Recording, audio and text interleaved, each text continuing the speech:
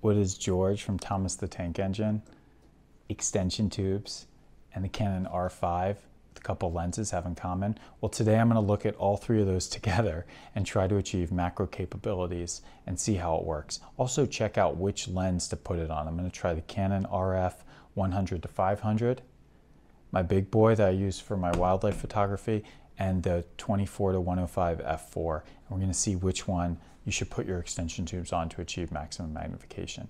And it's a little bit of a counterintuitive result. So stick around and we'll jump into that right now. All right, so what are extension tubes? Well, they're actually just a piece of plastic. In this case, they have some pins on the inside there, and those pins allow the camera and the lens to continue to communicate so you can still have autofocus capability. But really all it is a little bit of, like, I don't know, a shim is what we call it in woodworking, but just a little bit of plastic to go in between the camera body and the lens to extend the distance between the two. And the effect of extending that distance is what we really care about, which is it reduces the minimum focus distance of a lens. And a lens comes shipped to you, you know, when you buy it, it has some minimum focus distance stated on it. In the case of the RF 24 to 105, that minimum focus distance is about, I think it's 13.7 inches. So that's the minimum focus distance. But when you throw these tubes on it, it reduces that minimum focus distance considerably. And by focusing at a closer distance, we can achieve greater magnification with the same focal length. And that's the purpose of these little things. They're a very inexpensive way to try to get to something like a macro capability. In this case, these two tubes, which I've stacked together, cost 40 bucks. A macro lens, the RF 100 macro lens, I think it costs something like $1,200 or something like that. Is the quality going to match? I don't think so. You're going to have some fuzziness outside of the center of the image. You're pushing the lens to the absolute maximum because you're achieving this kind of like different use that it wasn't necessarily intended to achieve. But 40 bucks is pretty cheap for the casual macro shooter, and that's what I'm really interested in today, is how well these things work, and is it worth the 40 bucks? What results can you achieve? So I just said a moment ago that it minimizes the focus distance, and that's absolutely true. But really what these extension tubes are doing is they're shifting the entire bracket of focus a little bit closer to zero. So when your lens ships, you know, like I said, it could be 13.7 inches the minimum focus distance, but the maximum focus distance is infinity. In fact, that's how these lenses, in terms of the magnification and the calibration, that's how they're set up, is basically based on infinity. Well, that entire bracket shifted actually closer to zero. So yes, your minimum focus distance went to zero, or close to it, a couple inches, but so did infinity. Infinity actually, in terms of the maximum focus distance, shifted a little bit closer to zero as well. So you can't, a lot closer in fact, so you can't focus on a portrait subject anymore when you have these extension tubes on. And that's an important thing to remember, because you don't want to have these tubes on, pick up your camera from the macro subject, whether it's a flower or whatever, and go to try to shoot a portrait. You want to take these extension tubes off the second that you're done with any macro photography. Well, we just had a pee break for my little toddler. Okay, so here is the setup that we got today. I've got the R5 here set up with the lens on a tripod, dining room table, I built it, thumbs up for me. And then we've got George from Thomas the Tank Engine over here, which is a steamroller. And the idea, what I'm going to do basically is do the 24 to 105, then the 100 to 500. We'll look at maximum magnification for both of those. Then I'm going to throw the extender or the extension tube on each of those, and we'll see what the difference is. And that's the approach that I'm going to take today. So first up, we've got the 24 to 105 and Thomas the Tank Engine, no extension tube. I'm going to bring the Thomas, or the George here, close to get minimum focus, which looks like it occurs right around there. Looks like a tiny bit further. I'm focusing on the eye for Thomas Tank Engine. I keep saying Thomas, but he's really George. George, the steamroller engine. All right, we're gonna move it back there. All right, looks like it's about there where I'm getting a focus lock. Okay, So the next thing I'm going to do is turn this off, switch out the RF 24 to 105 for the 100 to 500, and we'll do the exact same experiment with that.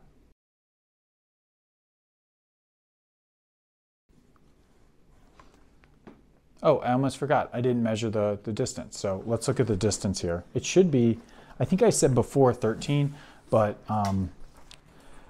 let's see.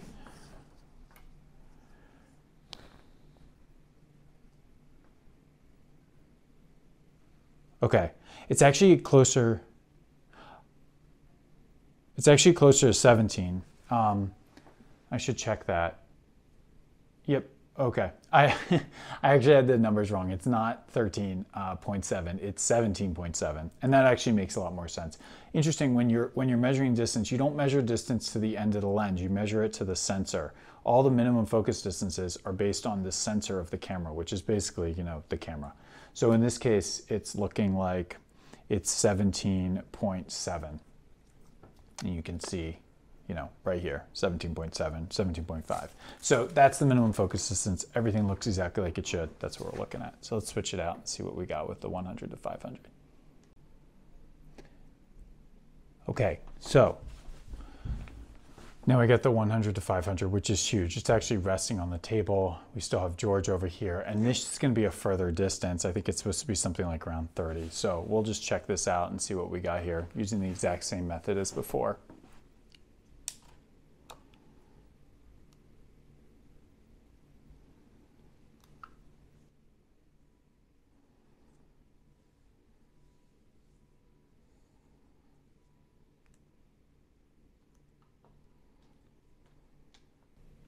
Okay, so I've got a lock, but I'm going to bring it a little bit closer to see how close we can get. It's a little bit of trial and error here just to see.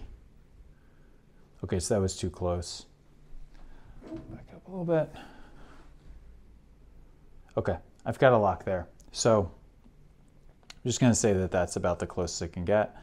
Take a photo here.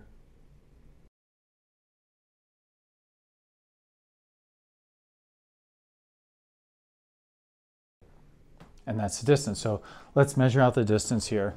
It's going to be pretty far, I think.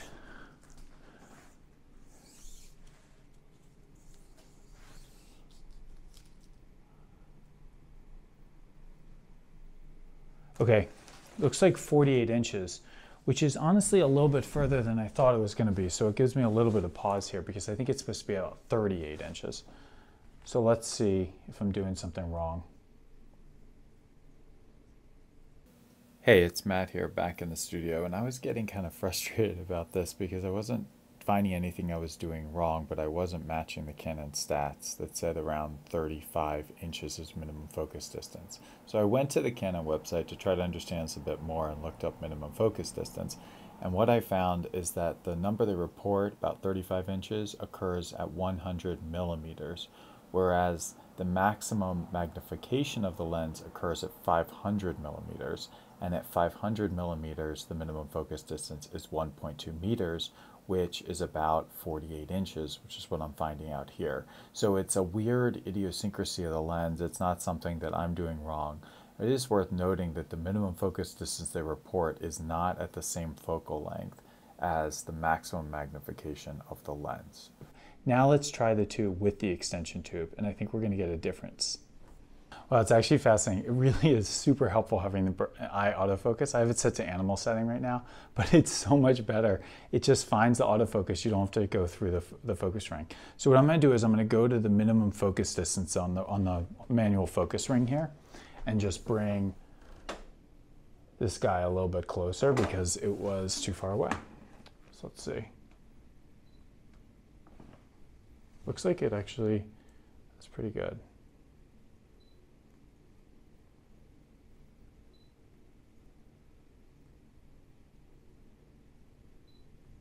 Okay. Can go even closer. Let's bring it a little bit closer.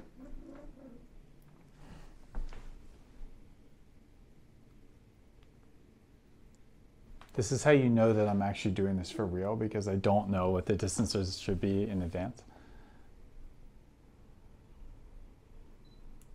All right, so it's about there. I'm gonna go ahead and take that shot and we'll measure it. So We went from like 48 or whatever to 42. So not a huge difference. And that's actually kind of what I expected. But there is an increase for sure in the macro capability of the lens. You can see that we are getting a closer shot and it is reasonably sharp. All right, so now final step, I'm going to switch out this lens for the 24-105 and add the extension tubes.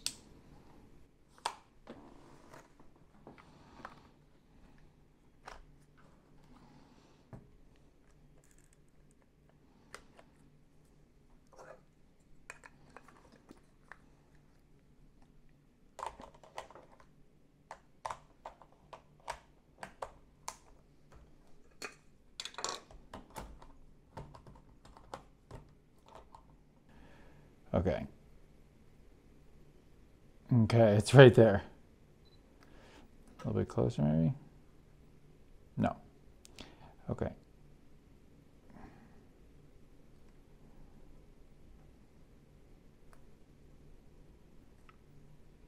Okay, so that's the minimum focus distance. Look how close that is, right? I guess it's actually from here to here, but extremely close. So let's do a macro shot here.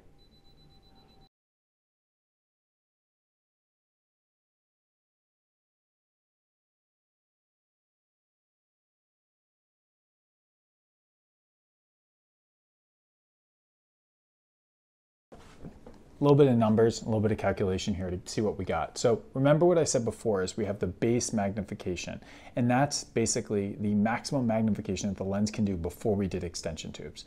And we had 0.33x for the 100 to 500 right here, and we had 0.24x for the 24 to 105. So if you were just going to go out and shoot macro photography or try to get something that's like pretty high resolution macro shot, then you would go with the 100 to 500 over the 24 to 105. Are there other lenses that are better, like the 35mm RF, for example, which is 0.5x? Yes, there are, absolutely. And the macro lens that came out, the 100mm macro RF, I think that's 2x, right? So 4 times better than the RF 35mm at macro resolution. So a lot of options out there. But if you were choosing between these two, you would choose the 100 to 500 for a macro shot. But when you add the extension tubes on, it switches. And that's because the extension tubes, their ability to add magnification is a function of the focal length of the lens. And smaller is better here. Because what you do to calculate the additional magnification that occurs is you divide the focal length of the extenders. In this case, I have 2 extenders that total 31mm. And you divide that 31mm by the focal length of the lens. So it's 31mm divided by 500 in this case, which is 0.06. And then in this case, with the 24 to 105, it's 31mm divided by 105. Which is a lot smaller. I think it's like 40. I can tell you, no, it's 30. I should just do it. It's 0.295. So you're getting a 0.295x boost on the 24 to 105 with this extender versus a 0.6x boost on the 100 to 500. So what happens is this 100 to 500 goes from 0.33 to 0.39x, whereas this 24 to 105 goes from 0.24x to 0.54x. So this is a much better macro lens now than this one is. Now, just for the sake of food for thought, if you had like the 35mm, the RF 35mm, which is marketed as a macro lens because it's 0.5x at base, using this same equipment, that 31 would be divided by 35. And so you would be adding 0.89x to a base magnification of 0.5 for a total of 1.4x. And that's the point here, is that when it comes to these extension tubes, it's better to put them on a lens that has a shorter focal length if you want to maximize magnification. And that's the counterintuitive result, is even though this lens is better without the extenders at magnification, this lens is better, the 24 to 105 is better when you add those extenders. And I think that's useful probably because a lot of us who shoot Canon or who shoot in general, we have lenses that are in this range, whether it's a 24-70 or a 24-105. And so putting extension tubes on those lenses can actually be really useful. Now, if you have like a 50 mil, put them on that instead. If you have a 24 mil, put it on that. And you're gonna get a lot bigger impact and a lot more bang for your buck. But so far, after doing this analysis and taking these photos, man, like it's pretty impressive what you can achieve for a $40 extension tube kit. I mean, why spend the money if you're not serious about macro photography? And even if you are, but if you want something where it's like tack sharp over the entire 45 megapixel frame, then yeah, I think you need the macro lens. But for most of us that are just shooting like a flower or some bug or something like that, this setup can be really effective, particularly when you're just adding these extension tubes to lenses you already have in your kit. And you're pairing that with a high resolution sensor so you can crop out anything that you don't want and anything that's excessively blurry for you. So I hope this was useful, kind of as an example of what you can do with these things and what you should consider when deciding which lenses to put them on. I've seen videos and I personally was just assuming that I put the extension tubes on whatever my lens with the highest base magnification is. But when you think about it, you have to consider focal length, and that's really the most important factor here in determining which lens you want to put these extension tubes on. So let me know what you think, and if you have any questions, and looking forward to the next video. Take care. Bye-bye.